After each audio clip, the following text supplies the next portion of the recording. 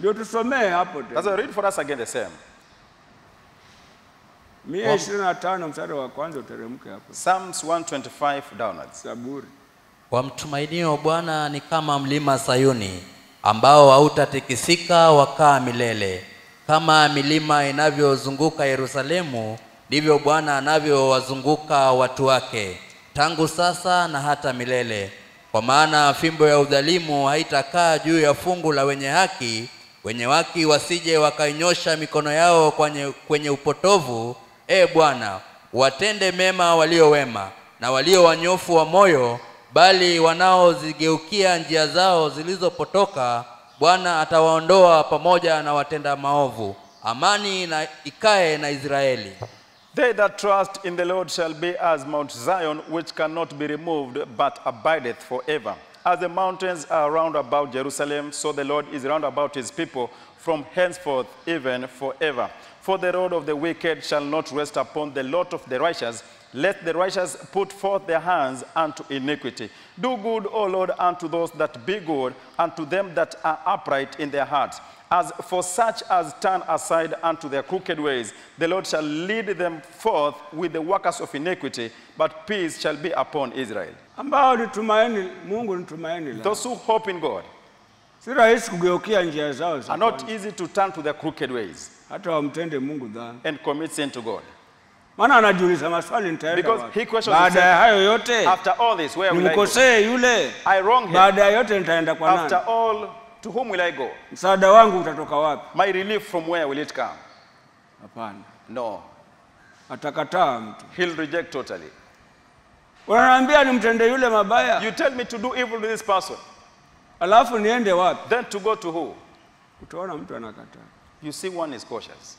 Maana anafahamu ya Because kwamba he knows that hata uzima alionao ni Mungu. even the life I have comes from God. Kile nilichonacho chema ni Mungu. All good I have is from God. Kwa rehema za huyo Mwenyezi It Mungu. is through the mercies of him, the heavenly God.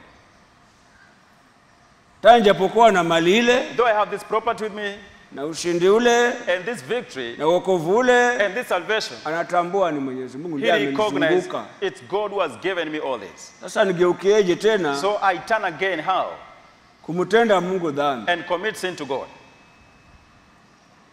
Lakini ukiona mtu But when you see one, amerudia njia zake he huo has hapa gone back to ndani, his ways in him, tegemeo lake liko mahali pengine. he depends on something else. Haleluya. Hallelujah. Tegemeo lake liko mahali. He depends on something else. Hapo moyoni In his heart, ameondolewa kwa Mungu. he has been denied and removed from God. Anaona akiba yangu ile He is seeing my saving here, na milioni yangu ile, and my millions here, milioni zangu zile. and my millions here.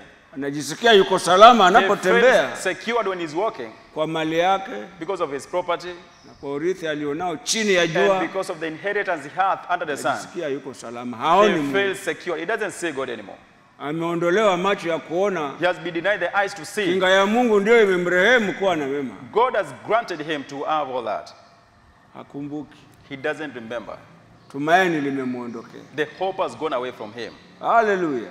Hallelujah. Ndio utamuona ni rahisi That's why you say very easy kuwaza yasiyofaa. to think ill. Anaweza kuchukia hata jirani He yake. can hate his neighbor. Amesahau kwamba He has forgotten that. huyo Muumba anasema The Creator says, penda jirani yako. love your neighbor. Maana mwenye chuki Because hapendezi Mungu. one with hatred doesn't please God. Haleluya. Hallelujah. Kwa hivyo So, ndio tukaongeza lingine that's jana why we added another one yesterday here. 20 20, Zaburi huyo 7. same book of Psalms. Anasema wengine He says some anataja farasi na wengine mention magari. the horses, some mention the chariots. Lakini sisi tutalitaja jina la Bwana. But for us, we'll mention the name of the Lord. Maana yeye ndiye tumaini letu. Because he is the one we depend on. Tutaje farasi kivipi? How do you mention the horse? Na magari kivipi? And the chariots, how? Tutalitaja jina la Bwana. We'll mention the name of the Lord. Maana yake tutamtumainia Bwana. The meaning is we hope in the Lord. Na watu wao wanaomtumainia Bwana, And these people who hope in the Lord, utaona ni kama hawana upungufu. you'll see as if they don't have any shortage Kama with them. hawapitii kwa magumu. I see if they don't go any hardship. Lakini moyoni wao wako imara. But in their heart, they are very firm. Ndio Paulo akasema katika Timotheo. That's why Paul said in Timothy. Katika Wakorintho na kwa Timotheo Wakorintho. Anasema nje, he says outside, wanafana wanachakaa lakini ndani like they are worn out, but inside wanafanywa upya siku kwa siku. They are renewed day by day. Utu wa nje unachakaa, The outer state worns out, lakini utu wa ndani, but the inner state uko imara, is firm. Maana ndani ya mioyo yao, because in their hearts, ijapo nje kumechakaa, though they are worn out outside, wanaonekana kuchoka, they sound to be tired, wanaonekana kutofaulu, they sound to be full of failures, lakini ndani, but in them, tumaini lao liko kwa Mwenyezi Mungu. Their hope is in the heavenly God. Utaona wanamwimbia Mungu na kumsifu, they are singing to God and praising him, kana kwamba kila kitu kiko sawa, as if everything is okay. Amen. Amen. Kabisa. Truly. Ndio ukiona watu wanazua elimu zao nyingi. That's why you see people composing their knowledge and understanding. Lengo wajifaidishe, the idea to benefit wawe themselves, na akiba kubwa, and have great savings with them. Wameondokewa tumaini kwa Mungu. They've been denied the hope in God. Na utaona akiba kubwa utakuwa nayo kweli. And you'll have the great savings. Lakini mara tatizo hili limekuja. But at time this tribulation comes. Amba umeweka tumaini lako kwa fedha na dhahabu. Because you trust in the silver and the gold. Sasa kutazuka njia ya kuwa usitumie. So things will come for you to spend it out. Amen. Amen. Maana ndani huna tumaini kwa Mungu. In you don't hope in God. Na pale palipo moyo wako, and where you trust so much, ndipo hazina yako itakuwa pale.